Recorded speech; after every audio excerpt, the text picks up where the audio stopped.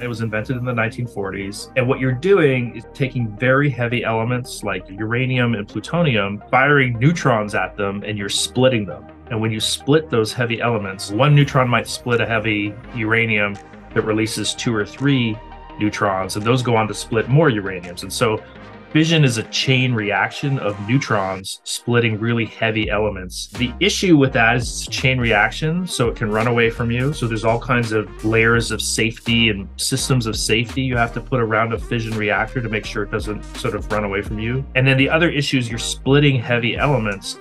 So some of those heavy elements are radioactive, and some of them are radioactive for tens to hundreds of thousands of years. So that's where the long-term nuclear waste issue comes from fission. Fusion is very much the opposite of fission.